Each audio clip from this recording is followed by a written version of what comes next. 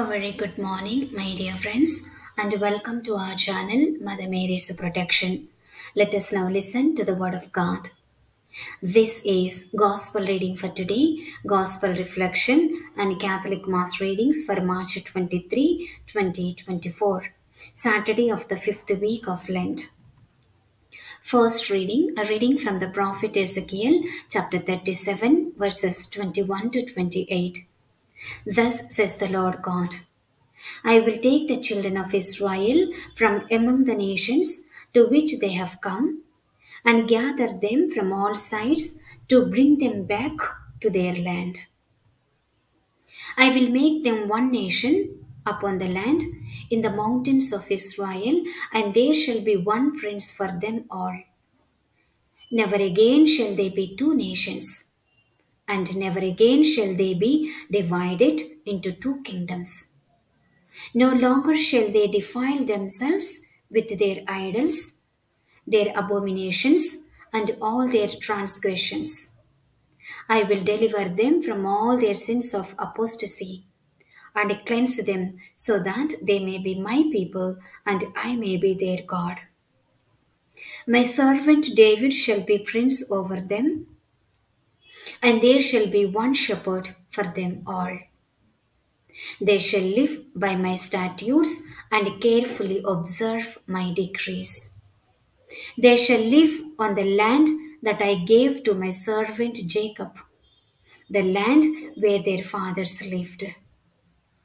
They shall live on it forever, they and their children, and their children's children, with my servant David, their prince, forever. I will make with them a covenant of peace. It shall be an everlasting covenant with them, and I will multiply them, and put my sanctuary among them forever. My dwelling shall be with them. I will be their God, and they shall be my people. Thus the nations shall know that it is I, the Lord, who make Israel holy, when my sanctuary shall be set up among them forever. The word of the Lord, thanks be to God. Responsorial Psalm, your response, the Lord will guard us as a shepherd guards his flock. Hear the word of the Lord, O nations, proclaim it on distant isles, and say, He who scattered Israel now gathers them together. He guards them as a shepherd his flock. Your response, the Lord will guard us as a shepherd guards his flock. The Lord shall ransom Jacob, he shall redeem him from the hand of his conqueror. Shouting, they shall mount the heights of Zion. They shall come streaming to the Lord's blessings, the grain, the wine, and the oil, the sheep, and the oxen. Your response, the Lord will guard us as a shepherd guards his flock. Then the virgins shall make merry and dance, and young men and old as well. I will turn their mourning into joy.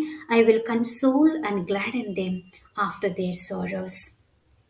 Your response, the Lord will guard us as a shepherd guards his flock. Verse before the Gospel. Cast away from you all the crimes you have committed, says the Lord, and make for yourselves a new heart and a new spirit. Gospel, a reading from the Holy Gospel according to John chapter 11, verses 45 to 56. Many of the Jews who had come to Mary and seen what Jesus had done began to believe in him. But some of them went to the Pharisees and told them what Jesus had done. So the chief priests and the Pharisees convened the Sanhedrin and said, What are we going to do? This man is performing many signs. If we leave him alone, all will believe in him, and the Romans will come and take away both our land and our nation.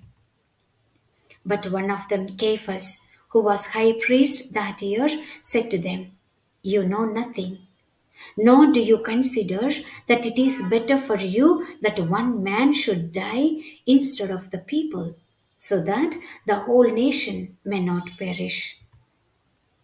He did not say this on his own, but since he was priest that year, he prophesied that Jesus was going to die for the nation. And not only for the nation, but also to gather into one the dispersed children of God. So, from that day on, they planned to kill him. So, Jesus no longer walked about in public among the Jews, but he left for the region near the desert to a town called Ephraim, and there he remained with his disciples. Now the Passover of the Jews was near, and many went up from the country to Jerusalem before Passover to purify themselves. They looked for Jesus and said to one another as they were in the temple area, "What do you think? That he will not come to the feast?" The Gospel of the Lord. Praise to you, Lord Jesus Christ. Today's Gospel reflection, my dear brothers and sisters in Christ Jesus. What comes to light for us in John 11:45 to 57? When Jesus approaches the tomb and calls Lazarus out, he demonstrates his authority over both death and the giver of life in this very instant. For 4 days, Lazarus had been resting in the tomb. His corpse was falling apart. But Jesus can raise us from the dead and he has authority over our decaying bodies. What exactly is decaying in our bodies now?